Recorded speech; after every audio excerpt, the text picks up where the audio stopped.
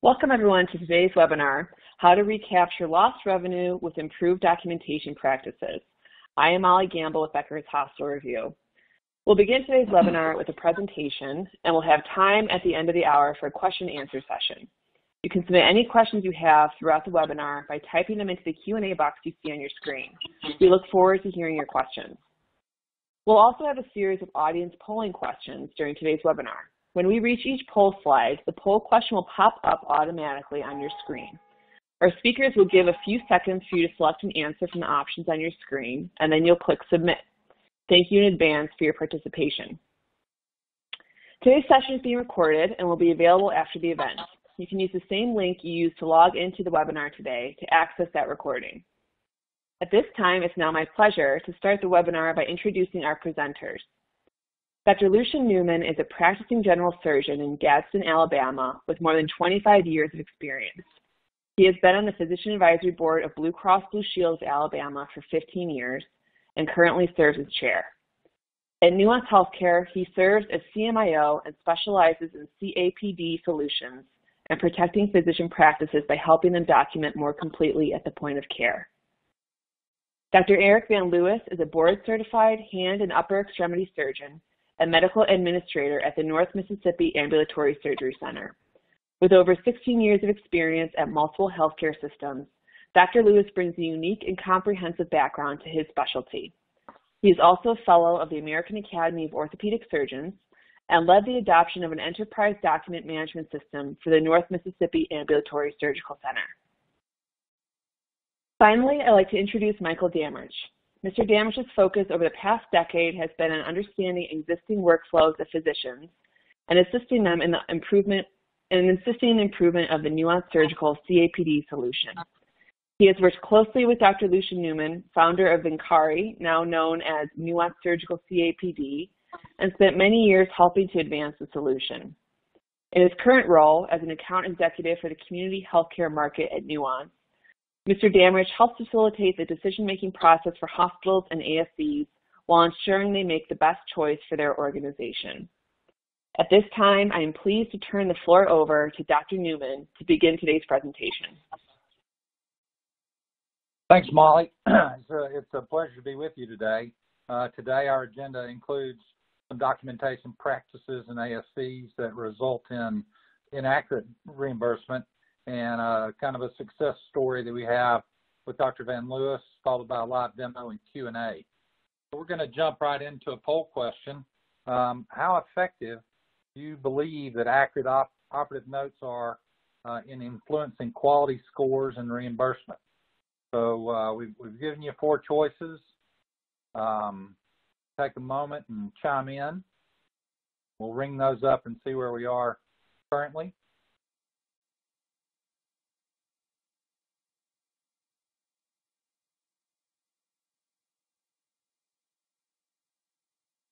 So apparently the audience agrees that it is very effective, and I would have to agree with you. I'm going to share with you some personal experience of kind of the journey that got us to this point. So we'll look at the next here, a traditional op note. Unfortunately, this is mine, and this is at one of my hospitals. I work at 2 hospitals and a freestanding ASC. And so the tradition is either by dictating to a telephone or dictating through a dictaphone or voice to text, we were asked to create information.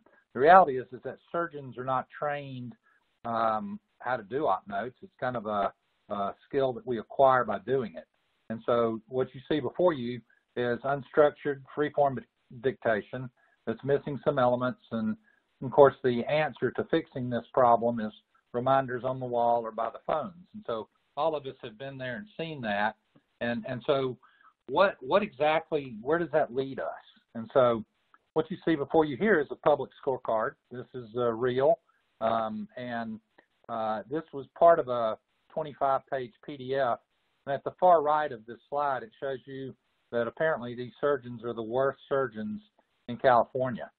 Well, it's based on expected and observed mortality rates. There's certainly a lot that goes into this. And so the reality is that the product of your work, when we're creating theoretically masterpieces in the operating room, we're not doing the same thing with our documentation. And so the downstream insurance company or HIM department or quality assessment doesn't always reflect how we look. Let's look at a real simple operation, the excision of a pilonidal cyst. You know, doctors, including me, have been concerned about declining reimbursement for years. And you think that your words can't mean so much. And if you look in, these are real cases, real RVU values, and real dollar values based on changing one word in an op note. And so if you've dictated excision of a pilonidal cyst, which I've done it many, many times, and failed to include the word extensive or complicated, you're really not doing the right thing, because what we're looking for is not upcoding, it's just accurate coding. And so this impacts facilities based on their severity of illness scores and, of course, your bottom line reimbursement. And so not to pay some attention to this, in my opinion, is a mistake. So if you think about it, you know, what we're interested in here is creating a more structured system where we have an opportunity to compete. And so over the last 20, 25 years, most of the focus on coding in medicine has been with the E&M system, the 99 codes. And so there's actually been a lot written and taught regarding how we improve that. And unfortunately, the system of creating procedural notes has been left alone. And so we have imported a rules-based engine that actually gives the doctors an opportunity to compete. And so I like to tell people that, you know, the surgeons most often know the answers to the questions that the coders might have. They very often don't know the question. And so it's really simple and most time effective to do that at the point of care. So in order to do that, you have to have a system that's fast, that has memory, and that surgeons will adopt. And I think we're very proud of what this tool has become. So you look before you that we have a major reduction in unbilled op notes. This reflects a lot of different financial impacts downstream, and a 15% improvement in the RVU weight. I just showed you one example being a pilonidal cyst, but if you think about this, this goes across the code book, regardless of your specialty, whether it be cardiovascular, orthopedics, urology, general surgery. Everybody has much the same impact. Obviously, some are dealing with higher RVU cases that have larger impacts, but almost everybody has an impact that when you're able to choose from a list of your selections here. And so the improvement in APC weight and APC impact, that was based on a retrospective that we did over about 20,000 cases. And so, you know, we currently have about 5,000 to 6,000 users across the United States and work with literally any other parent EMR system. You know, I like to tell people that we're more event-centric. Primary EMRs are patient-centric, where everything about a given patient might be housed. What we strive to do is improve the capture of information on every event that happens. So Dr. Van Lewis is going to share with us some information about what happened at North Mississippi. Dr. Van Lewis? Thanks, Lucian. And I'm going to be speaking quite a bit, primarily as an end user of this, since I use this on a daily basis when I'm in the operating room.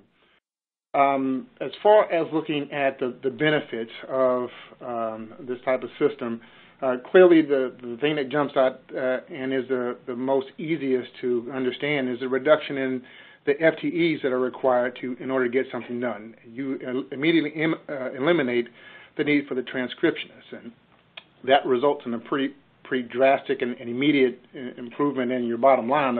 For us, it was $40,000. There are some other improvements as well, as far as looking at how quickly your bills can be processed.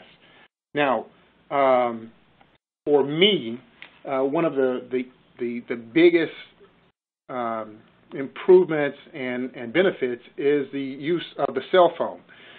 With this system, in the time it takes me to walk from the OR to see my next patient, I've already done an op note. It's a few clicks and the op note is done. The other benefit of the cell phone is use or the ability to capture pictures.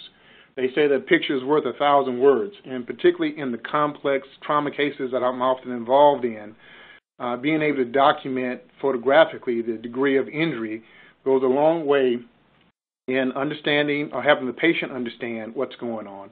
Also, God forbid, if you're involved in some type of a legal incident later on, having that picture that back up the degree of complexity of the injury goes a long way.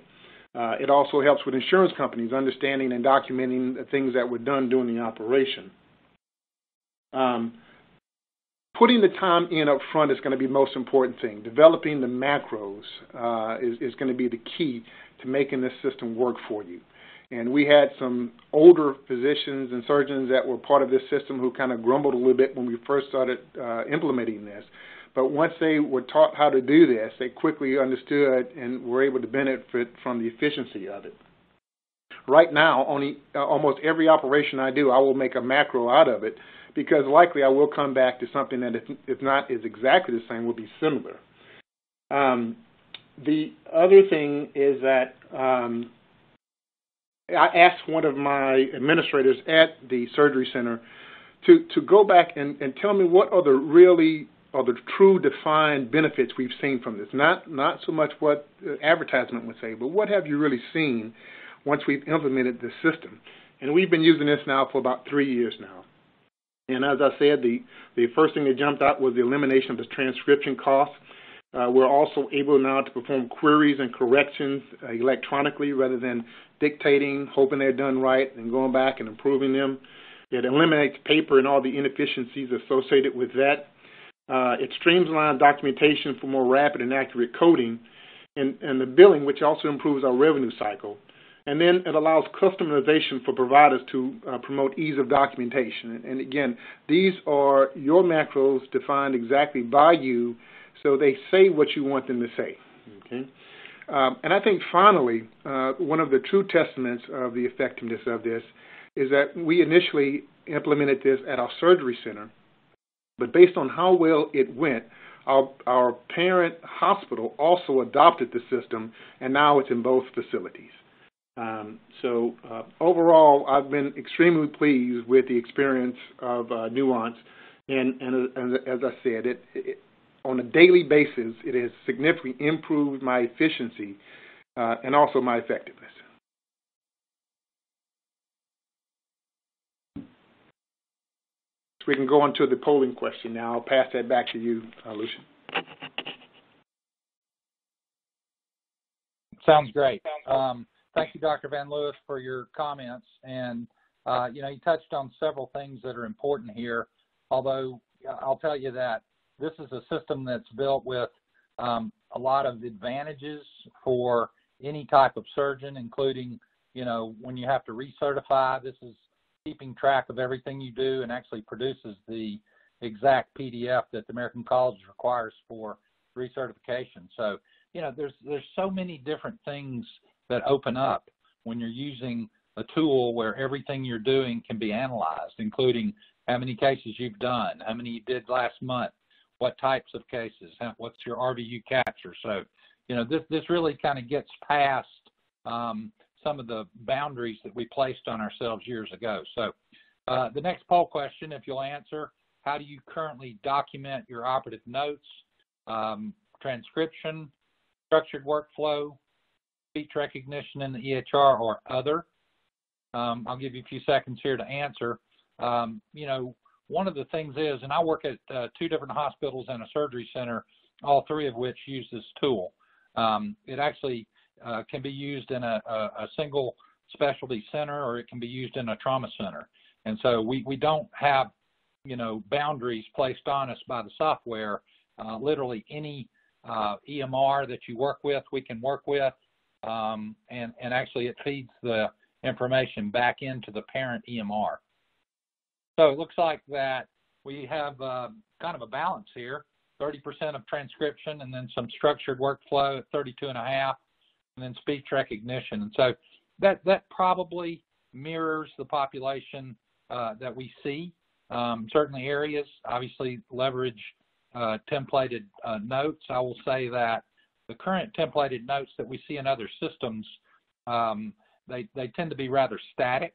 And I think, as Michael will show you, in this system, you have the capability of saving not one, but 10 different versions. Myself, as a general surgeon, I probably have 10 to 12 different versions of a laparoscopic gallbladder operation, whether that patient be obese or whether they have had prior operations with adhesions, because what I'm looking for is improvement in workflow and improvement in accurate, complete documentation. I really think that we should trade some of the repetitive work that we do for an emphasis on quality and information. As I said, I, like Dr. Lewis, use the photo capture on a daily basis. I take pictures of wounds that you debride. I take pictures of intraoperative photographs. I also include things such as path reports or CAT scans on difficult cases. So if I wanted to refer back to that case, it's really just a keystroke on my phone, no matter where I am. If I'm not in the hospital, I can do it at home. If I'm on call, I can see patients that are done in the hospital instantly via the mobile. So, Michael, I think I'm going to turn it over to you, and if you have any questions, just please submit them, and we'll be talking going forward. Perfect. Thank you, Dr. Newman. Yeah, so as we jump into a demonstration of Nuance Surgical CAPD, I want to kind of level set and set the stage to do so.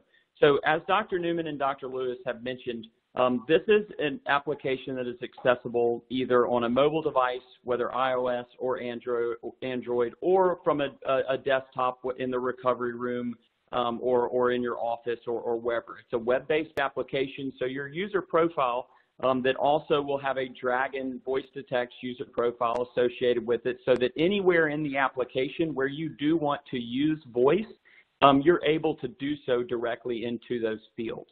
And then lastly, there is a piece of functionality for you to be able to dictate via transcription, and that document is transcribed and sent back in. This is used mainly for the adoption process and really weaning, if you will, physicians or surgeons off of that old transcription process into this application. Because what we see, and is what Dr. Lewis mentioned, there's always some physicians up front who say, I've always done it this way. And so we say, well, let's put the desk telephone down and allow you to dictate through your mobile device, which they appreciate. Then as they continue to dictate, the application is learning from what they have documented, what they've said. And so we're able to then revisit with that physician and show them that by building the report from what it's learned from your previous documentation, the light bulb typically goes off and the aha moment is had, where the physician now can see that I'm not going to regurgitate the same dictation, but I will focus on the specificity that in questions that are being asked, which is, I saw a question come through, is the main difference in this and an EHR template that exists, that the rules around the specificity that's required for a certain procedure, whether it's a pilonidal cyst asking you simple, complex, or extensive, or in the example I'm about to walk through, an inguinal hernia asking if it was recurrent or not, or whether you're a hand surgeon and it's asking you, the extent of a certain injury. So no matter what procedure gets asked, we as a team are maintaining and updating all of the questions on a quarterly basis that get asked. What this means is that we're taking the weight off of the HIM or the medical record team at your facility to chase down providers to ask for specificity or to put sticky notes in the dictation lounge. Nuance Surgical CAPD is going to ask those questions and, again, be updated on a quarterly basis when these rules change, which static templates within an EMR are oftentimes go, if you will, out of date in terms of what those specificity questions are when CMS decides to add something new. So as mentioned, for the mobile device, the first thing is like Dr. Newman mentioned, your schedule is going to be pulled from whatever facilities have access to Nuance Surgical CAPD. So in Dr. Newman's case, considering both hospitals in town and the surgery center have access to the application, When he wakes up in the morning and pulls up Nuance Surgical CAPD, he has a list of his schedule across all the different facilities. That's being pulled from just a scheduling feed from the facility, so it's very simple, populated in that instance. As I mentioned, you also have the ability to document through the desktop or what we're looking at on the right side or the desktop view. You can see it's the same exact schedule, no matter from where I access it. You can see on both of these I've completed one case today and I've got three more to go. So for example, let's focus over on the mobile device on the left-hand side and select that sample patient 3 second in the list. You'll notice I have the option to begin the report. I can click to dictate on the button, and then there's the image in the top right for how I can attach an image to the document as well. So the first thing I do is if I hit begin report after this case, as Dr. Lewis mentioned, as I'm walking down the hall to go speak to the family, I have access to all my common cases that if there's any of those specificity questions that need to be answered, once I make a selection, it will prompt me, and in just a couple seconds, I know I'm giving all of those details that the coders are going to be looking for to get their job done. But as I mentioned, sometimes it's just getting physicians transitioned or switching can be difficult. So we do offer the Nuance Surgical CAPD dictation on the go, which again is really more of an onboarding tool because everything I dictate, every case I dictate, it's going to learn the findings, learn the blood loss, and associate those with the procedures and everything just by default so that when I select begin report next time, I've now got laparoscopic appendectomy for me to choose from and then, again, build that report from there, which we will see. And then again, as I mentioned, lastly, I'll talk about it in the actual presentation or the demo of the image. I can take images, whether it's during the case, whether my circulating nurse has the device in the room. There's several different workflows for that, but I can show you how I'll attach that as well. So let's expand the desktop and go ahead and jump into a real case. So let's assume I'm a general surgeon. I just came out of an inguinal hernia repair. I've stepped into the recovery room and accessed surgical CAPD at that point. I'm going to go ahead and select begin report from my sample patient 3 here, and it's going to launch me into the operative builder. Again, you can see that every field in here has the red, yellow, or green motif. Again, what is required and what specificity are we looking for? So as I mentioned, I'm going to select my laparoscopic inguinal hernia repair, which is going to go ahead and populate the majority of your notes similar to the way your EMR template would. The difference in where the value from this application comes are these yellow triangles that have now been populated next to a few of these fields. And that is what an EMR template does not have the ability to do.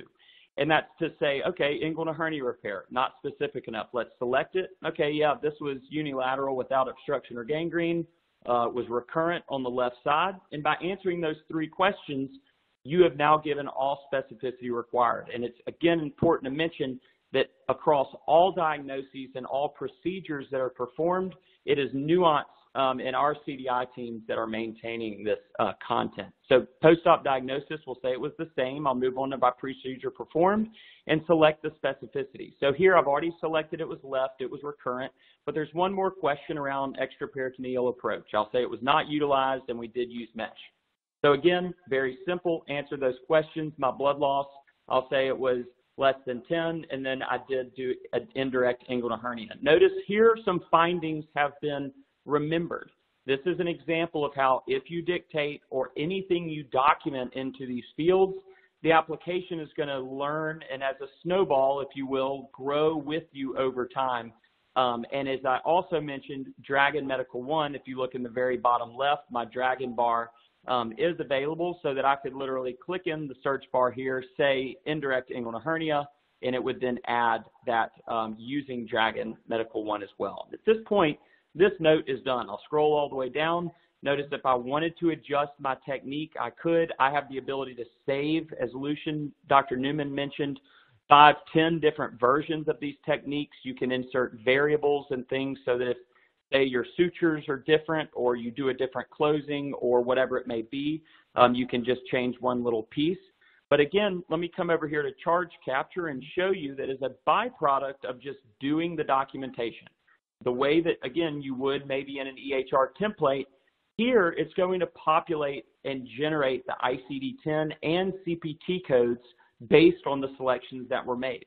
So not only by filling out the same workflow that you may think you're doing in any application, I'm really doing several things. I'm completing the final op note. I'm completing that immediate post-op note that may be necessary if you're doing a transcription workflow today. And then I'm also able to send back a suggested charge capture report back to my office so that literally before I'm speaking to the family, my office can have access to those codes as well. And notice for this example, laparoscopic inguinal hernia repair recurrent is an 8.3 RVU, whereas if you left out the word recurrent, it has about a 2 RVU difference. And again, it's not that it's missed every single time, but these things get missed and they fall through the cracks, and those stats that you saw on that last page that Dr. Newman was sharing shows that by being proactive and gathering this information on the front end has a dramatic improvement to revenue for the facility. So with that, if you see here, my last little piece, where is my images? If I select add image, here are all the images that I had maybe taken from my device. We do have the ability to electronically pull devices from some different scopes like Olympus and Stryker to automatically populate those as well. But again, at this point, I'm automatically e-sign the document, and it's e-signed and sent into, whether you've got HST or SIS or whichever EHR, or if you're still a paper facility, it can be faxed into the recovery room and stuck on the chart that way as well. So it's really dynamic on the way that it works in terms of delivering information back into the EHR, but it's all about capturing the right information so that your coders and care teams have access to all of the details for appropriate reimbursement and care. So with that, Dr. Newman, I'll pass it back. Okay, great. Thank you, Michael. One other comment I think you touched on that I would just emphasize. We keep a library of procedural notes across the entire environment that every user has access to. And so if you come to a case, I think Dr. Lewis mentioned that when you come to a case, he keeps them all as macros. I do much the same. But if you came to a procedure where you didn't have anything stored for you, you can look at anybody else's notes, change 10 words, and make it yours forever. So that's another way, once again, that we're working on or improving the workflow, improving your time, and improving your acceptance of how this works. So, Regina, are there some questions out there we need to address?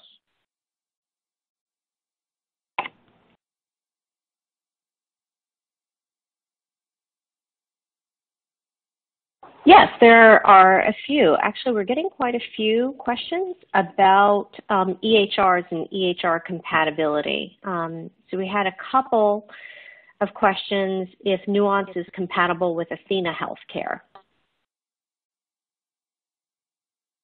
Yes, we have several Athena customers, and we are able to send documents into Athena as well as pull schedules from there as well. So definitely compatible with them, especially in the ASC space as well. The ones that come to mind, dozens of HST, we run into HST, and I mentioned SIS as well. Really are a company for a lot of the EMR bases there as well. And I was just commenting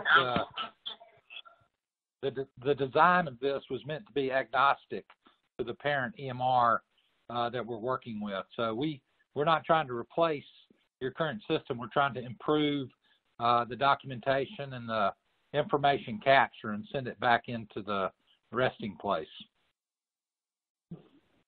And along the same lines, and this is going to be a slightly different answer, would Nuance need to access to the EHR system, i.e. Epic, to use the documentation product? So Dr. Newman, I'll take that. So basically, the only thing that the application needs is an ADT feed on the front end for all the patient demographic information, and then typically a scheduling message, which is, again, a standard ADT message or for sending the schedule feed. And then on the back end, we can send a PDF or text, or in terms of Epic, some structured information. In fact, for Epic customers, if you are familiar with the Epic App Orchard, Surgical CAPD and our partnership with Epic, can be embedded within the Epic window. So for Epic customers, you can actually log into Epic, select your patient the way you would. There's a little Surgical CAPD link that you select there, and it takes you to the builder within the Epic window, where the surgeon doesn't really even know that they left the application. So again, the Epic App Orchard, Nuance Surgical CAPD. For that question, you can Google that and see a little more information as well. I think we have another one. Yeah, go ahead. Oh, Regina, you're doing great. Molly. I was just going to see if you needed. Okay. Go ahead. Well, we've got a lot of questions that have come in, and attendees, please feel free to continue submitting questions in the box on your screen as Dr. Newman, Dr. Lewis, and Michael continue to address them. So, speakers, one other question that came in is, how does your ASC handle cell phones in the OR from an infection control perspective? Dr. Lewis, you want to tackle that one? Yes. So as far as the cell phones go, we typically do just generalized cleaning. We don't have any specific bags or anything like that we put our cell phones in. In this era of COVID, everything is always doused in some type of sanitizer, be it hands or phones wiped off. And we have not seen any issues with any increase in infection rate in our ASC or our hospital. And I'll comment. Thank you. I'll comment that, I don't use my phone within the sterile field. I use it apart and take images either before or after the prep. And then any photographs that I've taken of the actual case, I can reproduce those on my phone. Okay, thank you both. I think this question is probably geared toward Dr. Lewis, so I'll pose it to you, but of course, anyone else who wants to speak to it is welcome. What convinced you to use surgical CAPD, and what advice would you have to persuade surgeons who don't want to try it? Well, I think, first of all, when we had the demonstration, the ease of use that seemed to be involved in actually using the system. Also, the huge upside we saw, both from an economic standpoint and efficiency standpoint, led me to go in and try the system. The biggest thing you got to do in getting the skeptics is they have to at least try one part of it. I think if they can just get over the hump of just trying the system, then they start to see the benefits of it, and they begin to use it more and more and more. We were a little bit dictatorial in that we mandated that all of our surgeons do it. So we got a lot of grumbling, but in the end, they all came around to using it. So I'll comment that necessity is the mother of invention. And if you look at the process of creating op notes just as an entity, there are a lot of different practices and a lot of different success stories and just as many failures. I mean, I think every hospital and every ASC has lots of examples of surgeons who are notoriously late creating their documentation, forget quality and forget accuracy. And so I think, in my opinion, this was an area that was ripe for change. And so this is just one of the changes in our documentation practices. And granted, a tremendous number of doctors have been resistant to changing from the old pen and paper. But obviously we've gone there. And so I think industry has to continue improving processes, not to disrupt our workflow, but to complement. And when you go to the links to create a better document, I think there should be a tangible benefit. And that's what we're trying to show here are some of the benefits that you see. But I would agree with Dr. Lewis that initially you're going to get the same reaction. Doctors don't like change. People don't like change. But often the change that you see is worth it. And just when we change from rotary to cell phones, I mean, who would have ever imagined the number of changes in industry that have occurred? So anyway, I hope you will give this a look. Regina and Molly, if you have any other thoughts or questions, we'd be happy to answer. Yes, Dr. Newman, one final question is actually for you, and then we'll wrap up here and give the speakers a chance for final comments, final thoughts before we conclude. But this question is, I have templates in my dictation app and EMR. How is this different? So as we tried to show you, we will take whatever templates you have and embed them into this. The difference is you can actually store multiple versions that are because honestly, every day we do a case, there's slight differences, and we feel like we need to note that. I'm particularly heavy on including specific findings on every single case, and I think Michael touched on the fact that with the red, yellow, green motif that's here, we'll show you in the document where those changes need to occur, where specificity needs to occur in order to create a document that doesn't get queried. And so the reality is if you look at templates, there's very little elasticity. It's kind of the same unless you choose to strike out and dictate more. I work with Epic at one hospital, Cerner at another, and HST at my surgery center. So it's different templates that you have there, but all of that can be embedded and take advantage of some of the dynamic nature of this product. Thank you, Dr. Newman. And also thank you, attendees, for your questions. Appreciate those from you. But Dr. Newman, Dr. Lewis, and Michael, let me check in with you for any final thoughts you have as we conclude today's webinar. Dr. Lewis? Go ahead, Lucian. Well, I mean, I've already spoken on many of the benefits. Once again, I'll say thanks for attending. We have a different look and feel.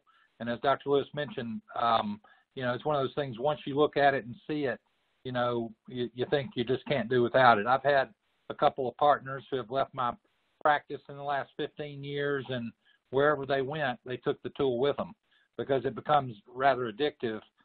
You really never want to go back and do traditional dictation without the rules engine because, we're working in an increasingly analytic world, and in order to compete, you really have to know what's expected of you, and that's what this tool will do.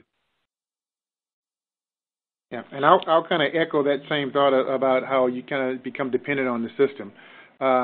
It was just, I think yesterday, I was in a rush and wanted to do a quick dictation of an H&P, and I realized I'd forgotten what the dictation number is for the hospital because I haven't used it in so long, because all of my operative stuff is done through Nuance.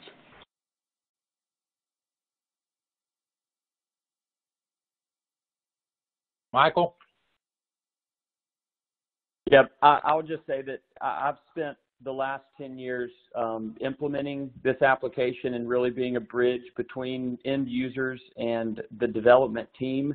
And I can say that in every facility you go to, there are definitely the physicians that do not want to change, which I totally understand. My father's a 65-year-old cardiothoracic surgeon who it even took me a couple years for him to want to switch off of dictation. But especially with the dictation piece being in this, it really does offer the best of all worlds, so that if you're sitting here saying, well, I love that part of the application, but I just don't think I'm going to be able to get Dr. Jones to do this, so therefore I don't want multiple dictation or transcription companies. We're going to stick with what we've got. This is to tell you that you can move forward with Nuance Surgical CAPD and satisfy not only the physicians that have existing templates we can import and work with those so that now they're no longer just static. They really do live and keep up with the time, so they're not really a template. They're what we call custom reports. You then also have Dragon built into it as well, so your physicians that, again, have a 50% template but want to dictate pieces of it every time using their voice but not wait for transcription, the power of Dragon Medical One is built into it.